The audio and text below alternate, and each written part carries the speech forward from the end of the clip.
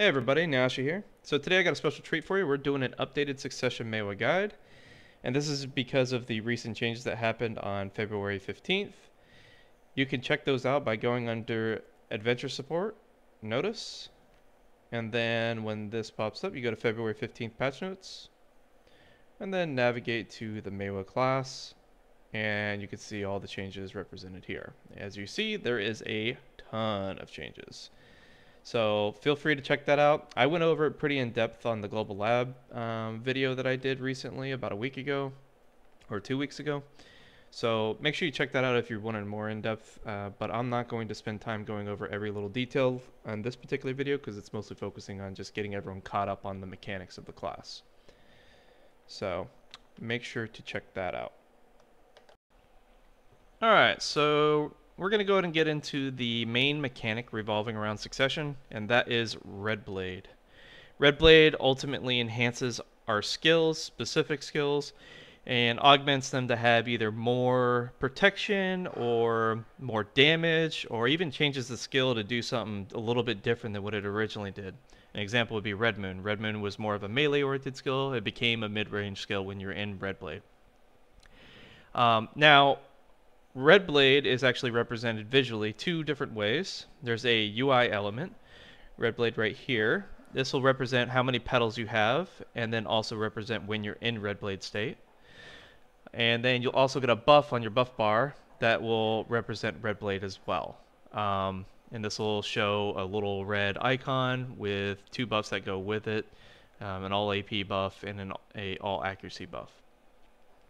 So now that we have an understanding of what Red Blade is and what it does in a very high level sense, how do you get into Red Blade? So Red Blade is achieved a few different ways, but the main way that I'm going to show you is utilizing Chase to get 2 petals. You need 2 petals, and then you also need a third final petal, which can only be done via 2 skills. It's either Dragon Bite or Decapitation. So we're going to use Chase to get the 2 small petals, and then Dragon Bite or Decapitation to enter Red Blade state. So that's essentially how it works. Now, originally, before the patch, Chase could only give you a petal if it was off cooldown.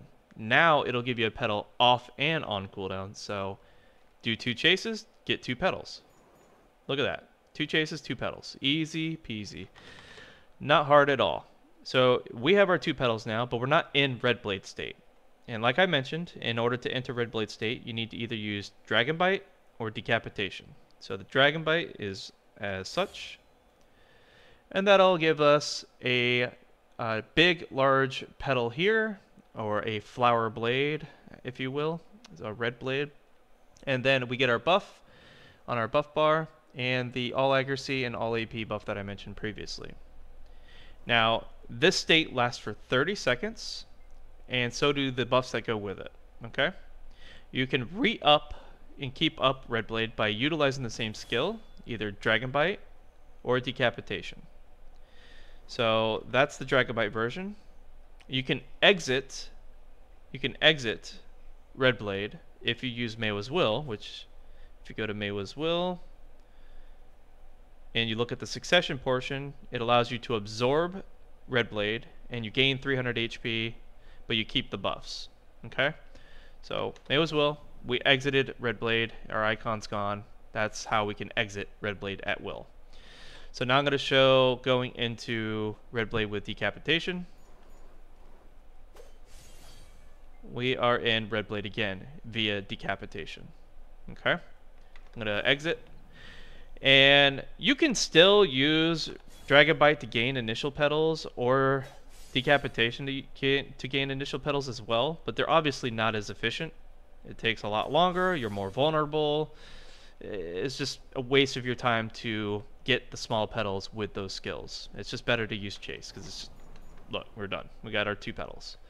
So that's the idea. The whole objective is to get these small petals and then use Dragon Bite or Decapitation.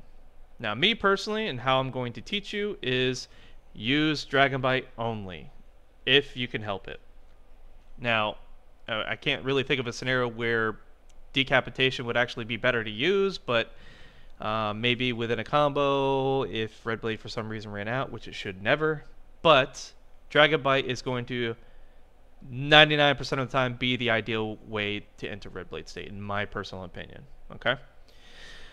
After the 30 seconds is on, it'll obviously go. All our buffs will go as well. So let's say we want to enter Red Blade state quickly. I'm going to show you how that's done. Now I'm in Red Blade and I did a CC on a target. I did a stiff with Dragon Bite, and that allows me to then begin comboing an opponent.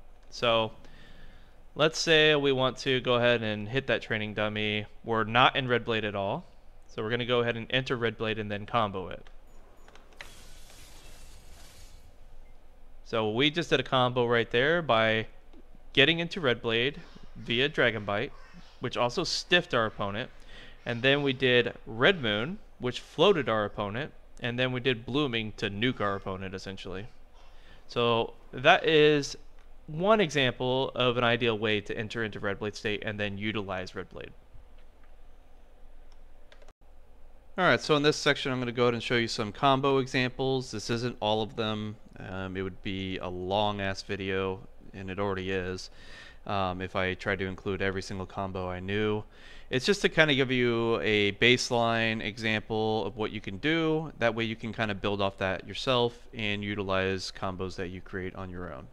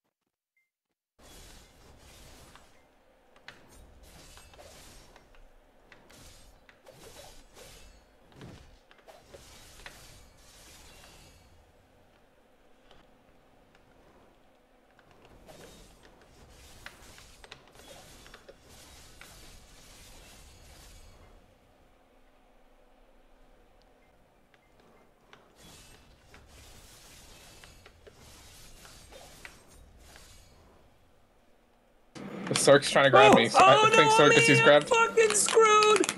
Monkey grabbed. Monkey grabbed. Huge CC. Huge CC. CC.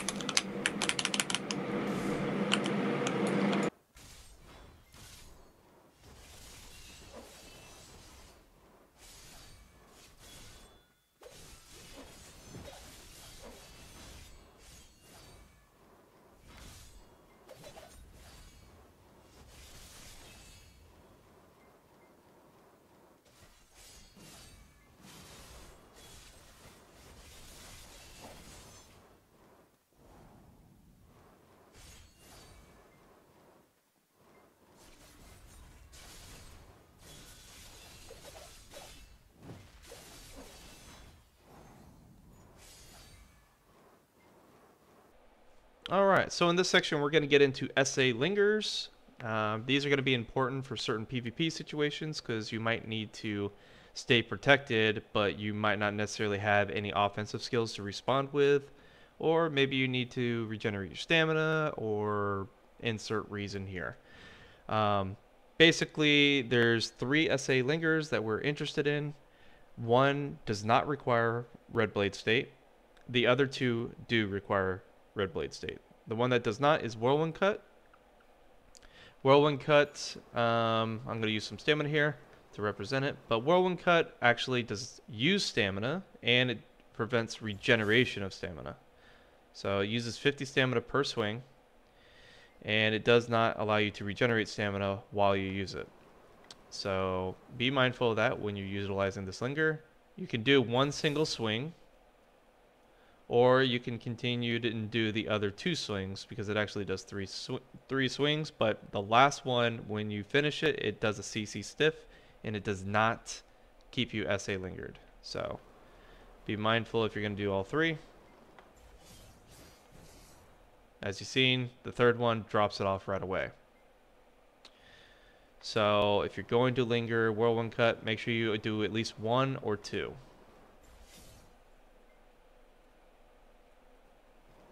Alright. The next one, we're going to go ahead and enter red blade state. And we have some stamina that we need to regen, and we're going to go ahead and use red moon. So as you'll notice, red moon has this really elongated linger, and our stamina bar fully recovered from half.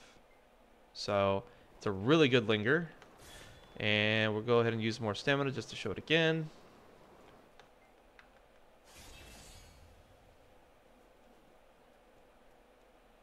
So we basically got 50% of our stamina bar back during the entire animation. So it's a really good linger. It's got a 7-second cooldown SA, and it has some decent damage and a float CC if you happen to catch someone. So it's a really good linger to use. And one I typically use when I'm actually in a situation where I'm out of stamina. If you don't have the threat of being grabbed, I would recommend utilizing it if you can take the damage. The other linger that you can do is Divider. Divider uses stamina, and it will continue to use stamina as you use it. So I'll go ahead and show that. And during the usage, it'll prevent you from regenerating stamina. But as you see, I can continue it as long as I have stamina to spend. Now, how it normally looks is like this until it expends all your stamina. But if you slow tap it, you don't have to utilize all your stamina. You could just do little small amounts and then keep up a linger. So those are the three SA lingers that we have that I recommend using. Alright, in this section we're going to go over the iframes that we have. So we have basically one on-demand iframe, and we have one that's built into our chase. I'll show that. Charged stub arrow evasive shot is our iframe on demand. As long as you have arrows with utilizing stub arrow, you can actually utilize charged evasive shot. So I currently have not activated my arrows, but I can use an arrow right away and use evasive shot. So how this works is it got changed to where it currently has no collision. It used to have collision, so you'll actually go through players and objects that are not indestructible objects, and you will be able to twirl through them, evade their attack, and actually respond with a charged stub arrow, which will actually CC stiff. So it looks like this. If I am to go through this mob, and because of the twirl, you can actually manipulate your camera to kind of get the twirl to do a few different things. Like, for example, say I need to maybe get away from this target. I can twirl backwards a little bit by manipulating my camera. And you can do stuff like that. Now, the cool thing about the change, not only did they do the animation change, where the twirl is a little bit wider than what it used to be, and the fact that it has no collision, those are really good, but it's now a 2-second cooldown. This is huge. This is a massive change, and it gives us an actual really good, in my opinion, on-demand iframe.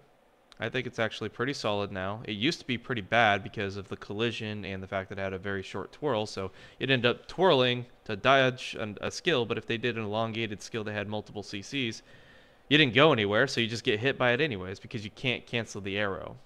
Personally, I wish they would allow us to cancel the arrow, but this is what we have. Still really good skill in my opinion. I think it's definitely been much improved. If you want to use it on the first time, the actual key binds for it is just using A or D and then right click. But if you are using it without an arrow already available, you need to do Shift A or D and then right click. The reason why is because you need to actually like shoot a stub arrow, but instead it ends up doing a normal evasive shot twirl. And then after that, you don't need to hold Shift anymore. You can just do the normal A or D with right click. So very useful iframe. The other iframe is Chase, like I mentioned, but this is not one that's easy to control. Basically, when Chase is off cooldown, it is an iframe. That's really it. There's nothing else other than that to say about it.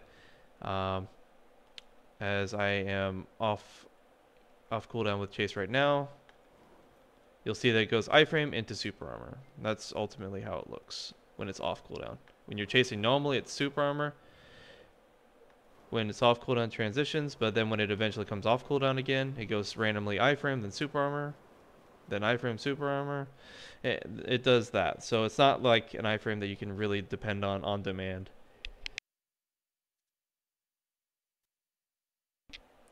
But those are our major iframes. There's also an iframe on Tiger Blade activation. And I use this sometimes in PvP. Say like you're stuck in a Mystic Vacuum. This is a good time to maybe pop this. It uses an iframe. And if you have attack speed slows on you, it really elongates the animation, so the iframe will last longer. So you can utilize that to maybe escape a situation. Maybe you have no stamina left. You can use Tiger Blade to get out of that horrible situation, and then use Tiger Blade to run away. So yeah, that's our iframes. Alright, so in this section we're going to go over movement for the Maehwa class. Movement is relatively easy compared to most classes. We don't really have a combo chain for moving. So it's really easy and allows us to focus on actually CCing our opponent and comboing rather than focusing on a movement combo. So that's pretty nice. Movement primarily is done by chase, but there are a few other skills that we utilize for movement sometimes as well, and I'll go over all those. Chase is done via right click. Right click will do a back chase by default, and if you do forward right click, it'll do a forward chase. The main differences between forward chase and back chase is forward chase has collision. So if you run into a teammate or enemy player, you're going to have collision on them. Back chase does not have collision. Alright. The other main thing about chase is every 3 seconds it is now off cooldown, which means it gains an iframe on its use, on its very first use, and then it swaps to super armor at the lingering portion of it. When it's on cooldown, it'll be super armor. And then if you continue to chase it super armor, it will transition randomly after it goes off cooldown to iframe and then super armor again. So that is how chase works. You can use A, D, and your camera to help alter the direction of your chase. So that could be useful at times if you need to position a very specific way. So something to keep note there. Really easy movement, really free flowing. Not too much really to be said there. The other forms of movement we have are grapple arrow. And grapple arrow is a 6-second cooldown. It's super armor, and it has a knockback effect if you actually connect the actual attack portion of it with a target. So typically, when I'm maneuvering around an opponent, I'm utilizing chase, and then I'll grapple arrow sometimes to create distance from a particular scenario, because grapple arrow actually travels farther than 2 chases, and it costs 100 stamina versus 2 chases costing around 200 stamina. So it could allow you to create some much needed distance between you and your opponent, especially if you have movement slows on you. Grapple arrow is an attack speed based movement skill, so movement slows don't impact its ability to send you to your destination quickly. Another form of movement would be in the skill enhancements, and that's Blooming Step. This is a 22-second cooldown for guard ability. It allows you to jump off cliffs safely without having a fall animation, as long as the cliffs aren't really, really high. So if they're reasonable, let's say we jump off this platform here. Alright, I'll demonstrate the fall animation first. So if I go to chase, I got a little fall animation. With using Blooming Step, however, you will not get that. And then you can freely chase. So something to kind of keep note of there. It is a foreguard though, so if you don't have very good positioning with your opponent and they happen to catch you in the back with a CC, you're going to get caught and probably die. So just be mindful of that. Very situational movement, in my opinion. Other forms of movement would be blind thrust. So sometimes I use blind thrust, and the reason why is because it's an attack-based skill. So if I have a lot of slows on me and grapple arrow isn't available, like movement slows, I can use blind thrust to maybe kind of create a little bit of distance in a situation, relatively easily. It is unsafe. So there's a good chance you could get CC'd, so it's very, very situational. Like basically do or die. If you just stand there, you're going to die, and if you don't do anything, you're going to die. So you might as well risk it for the biscuit kind of thing. Try to see if you can get out of that situation. So another form of movement would be Stigma or Frost Feint, as it's been renamed, Prime Frost Feint. I like to use this for movement because it actually travels quite far. And if you just press C, it'll actually do Frost Feint. So generally, like if I'm maneuvering around an opponent, I'm like chasing, and then I might use Stigma to also create a little bit of distance. It does have a stab CC at the end of it, which is unprotected that you can't cancel, so just be mindful with your positioning of it. But the main reason to kind of use this one is it actually doesn't have a stamina cost associated with it, so it's kind of nice. It's a good movement. As long as you use it for positioning away from your opponent, it's relatively safe. So just something to keep in mind there with utilizing Stigma for movement. And that should be it for the movement based portion. I'm going to show an example clip of utilizing the movement against a warrior.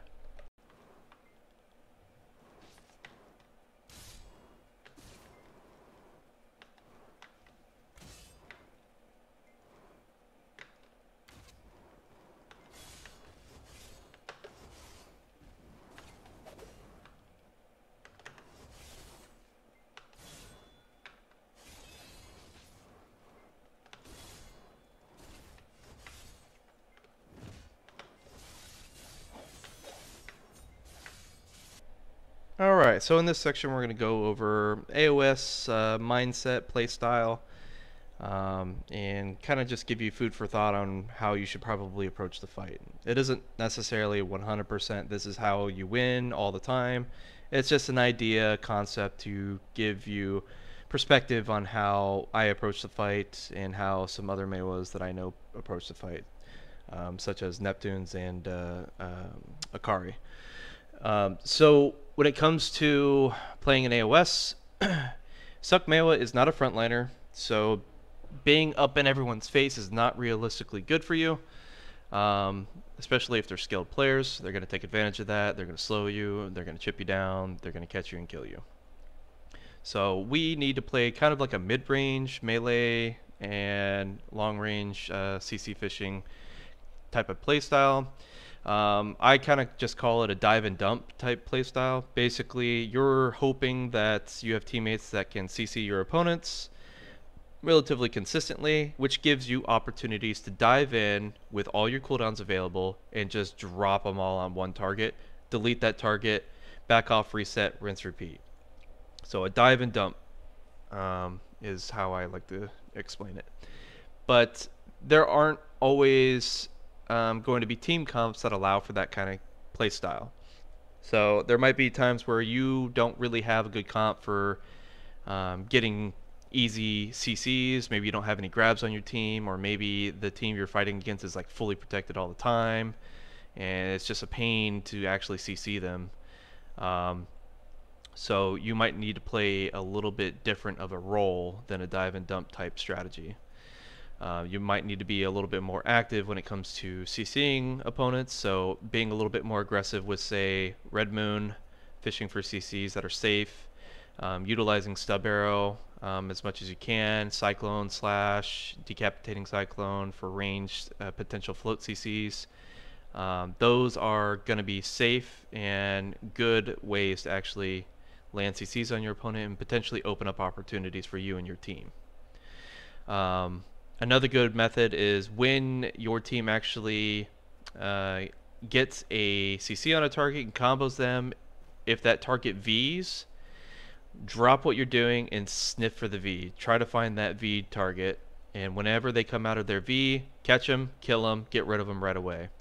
That is basically a standard strategy for every team comp, but some team comps can't pull that off as effectively because they don't have very good movement. Maehwa has pretty good movement, so we're able to cover a lot of distance really quickly and potentially sniff out our opponent's Vs, kill them, and then put a 3v3 situation into a 3v2 situation. At which point, when you're in those situations where you have an advantage, play into your advantage, play very safely, play slow, let them, the two that are left on the opponent's side, play into you.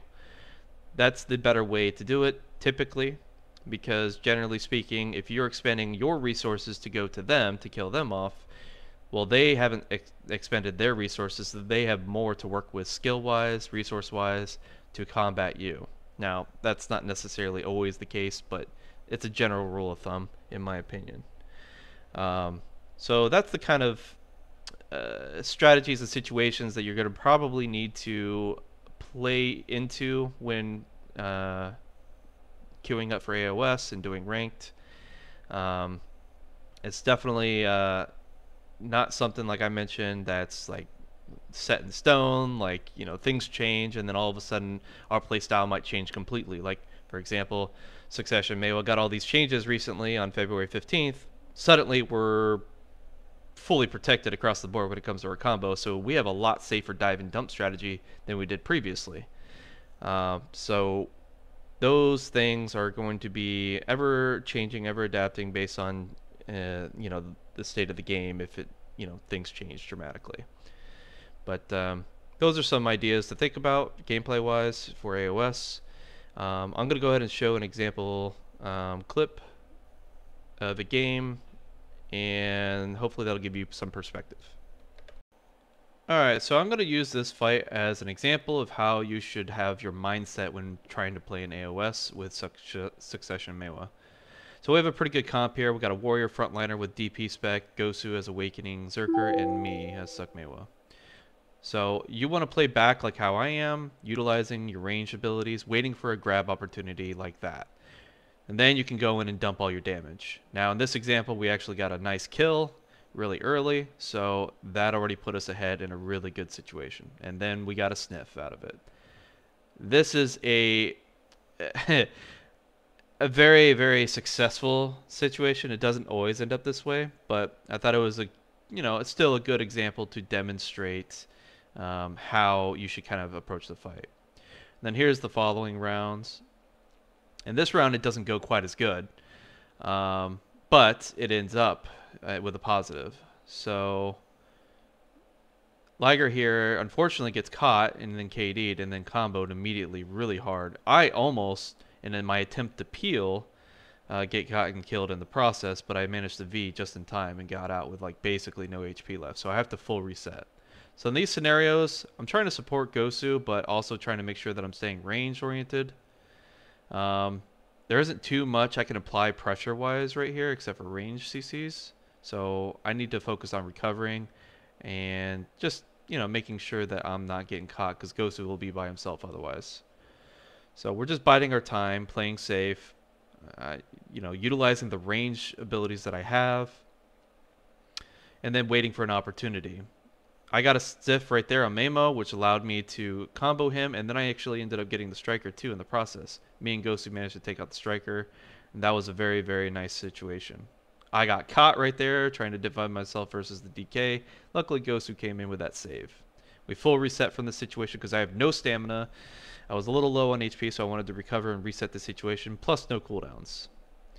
Then we get engaged on here, and I'm noticing I have no stamina, and they're going to hard engage on me, so I go into Tiger Blade, which allows me to stay in full super armor, and allows me to continue chasing around very safely while I regenerate my stamina. So in this situation, we're just kind of fishing for CCs using our ranged abilities versus their non-ranged oriented gameplay. And just getting the fight in our favor. We're basically trying to control this fight. And we're doing a fairly good job of it.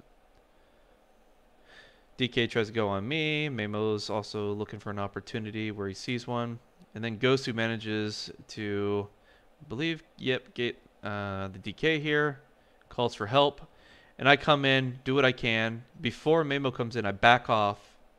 And then I re-jump in after he misses his CC attempt. And that's when we kill HP. So those kinds of things are what you kind of want to look out for when playing in AoS. Alright, in this section here we're going to go over PvE really quickly. I'm not going to go too in depth with this. When it comes to PvE, when it's really low in spots that basically the mobs get one shot and there's a lot of pack-to-pack movement, Succession doesn't do as great. Awakening is actually better equipped to deal with pack-to-pack movement that's consistent. Like, you kill one pack with one skill and then you go on to the next pack. Eventually what happens is Succession will run out of stamina and you're going to be stamina gated, and it kind of messes with your clear speed a bit. So if you're looking for stuff on that, pack-to-pack movement on one-shot spots there's not really much to go over. You just do whatever skill you want, like Red Moon, forward blind thrust, decap, and those things will basically kill those packs. So there's really not much to go over with those. Just understand that their stamina is going to be a problem when doing those zones. So Awakening is technically better equipped to handle that.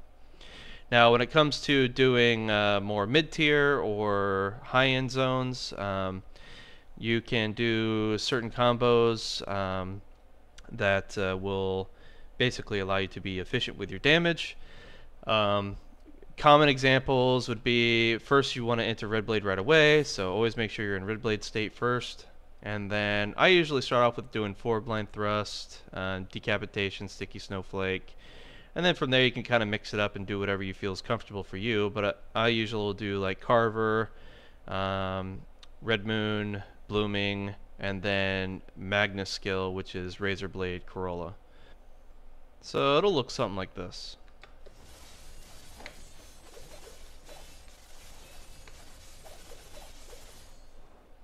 And that's a pretty standard combo to use on mid-tier to high-tier packs. Now, something to note, make sure when you're doing these kinds of combos and utilizing your skills, you're trying to focus on back attacks, because that's going to help increase your clear speed. Back attacks will just give you an extra 50% of your damage towards your each skill that you do, so it's going to help you clear a lot faster. So make sure you do that. I'm going to go ahead and show an example of me doing Gyphins to kind of demonstrate. Mind you, I am buffed up pretty well, and my gear is actually pretty high, so it's not going to be as fast for players that aren't necessarily that geared, but it's mostly just a representation. It's not just to show you how it's going to exactly look for you in your gear situation at your grind spot situation. It's just to give you an example.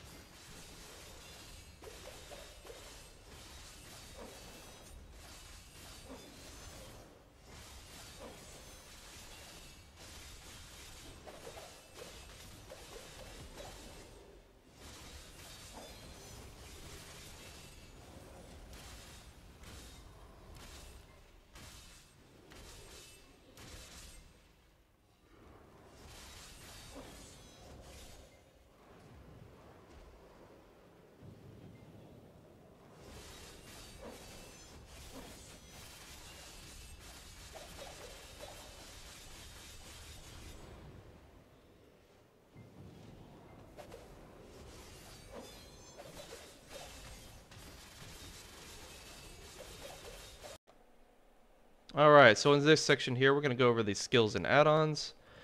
I'm going to show you the bare minimum you need to function for PvE and PvP. You're not going to have everything, but it'll be the minimum that you need. So as you see, I only have 2,964 skill points only. You only need to use 965 skill points for the minimum. Examples would be absolute slash or absolute slice, prime divider, backstab, prime blind thrust, absolute nemesis slash, prime slash or prime blind slash, prime whirlwind cut, prime carver, prime decapitation, prime dragon bite. You don't need absolute claw or dragon claw or lunar slash. They're garbage. Prime red moon is definitely worth getting because you're going to be spamming that in both PvP and PvE. Absolute cyclone slash is worth getting for PvP specifically. If you don't have any plans on doing PvP, you can drop that. All the arrow play is worth getting for PvP, and you can utilize it in PvE, but it's not really truly meant for PvE. So this could probably save you around 50 points or so if you get rid of prime charge sub arrow, but I highly recommend getting it in all the arrow play for that matter. It's all really good. Prime blooming, definitely worth getting. Razor blade, which is our Magnus skill, worth getting. It's an okay forward guard, but it's worth it. We need forward guards for succession. E-buff is worth getting. Frost Feint and Petal Swirl, which is our C skills, they're worth getting. Absolute Mael's Will is definitely worth getting. Absolute Roundhouse Kick is the only kick I would ever recommend you use. It is our only KD in this succession kit, so worth getting for that for PvP. Make sure you get Chase. Tiger Blade is worth getting. Lock evasion, forward roll here, this evasion roll, just block it. Get all the passives. I didn't add in weight training because that literally takes a metric fuck ton of points. As you'll see, that took like 1,500 points right there. So without that, you only need around 965. So this is something you get later down the road. Then for the skill enhancements, Ultimate Maehwa's Will, Blooming Stride or Blooming Step, either or. It's a personal preference thing. I like the minus 50% movement speed. Blooming Step has a further distance that it travels, and it can jump off cliffs fairly safely without causing fall animation, so it's worth utilizing for that. Decapitating Cyclone is the way to go. Decapitating Dragon is garbage. Do not get confused by that attack speed plus 15%. It's not worth it. And then we'll get into the PvE add-ons. PvE add-ons are as such. If you go evasion, the blind thrust is actually going to be useful in PvE if mobs are hitting you a lot. Because early on, evasion is probably not recommended to go because you just don't have enough of it. But if you decided to go that route anyways, throwing all evasion rate and then all accuracy minus 4% on your targets will help you survive a little bit better. The rest of these are, they got a little bit of redundancy, but it's just to maintain the buffs that we actually need for our PvE. So really simplistic there. And then for PvP, these are the add-ons I choose. They work pretty well for me. I do a lot of redundancy with like all DP minus 15 because not in every situation am I going to utilize the same abilities. Sometimes I might throw out Red Moon just to like do some mid-range chip damage to a target that's on the ground to help finish them off. And I won't necessarily be able to do Carver, for example, for a DP shred. So it might be nice to have a little bit of extra damage on Red Moon to make sure I secure that kill, as an example. Same thing with Blooming. Sometimes I do Blooming as a one-off skill to mana drain people, so I wanted to kind of chunk people if I can. And then Carver's our main skill that we use for DP shred. If you go to Carver, it does minus 20 DP naturally. Same applies to Whirlwind Cut, so both of these skills are good for maybe throw an additional add-on for minus 15 DP. So that's the main gist behind my PvP setup. All right, everybody, that's it for the guide. I hope you enjoyed it. Hopefully it helped you understand Succession Maehwa a bit more and got you to a point where you can comfortably use it and start experimenting yourself. If you have any questions, feel free to leave them in the comment. Otherwise, feel free to give the video a like if you liked it and sub if you'd like to see more content. See you, everybody.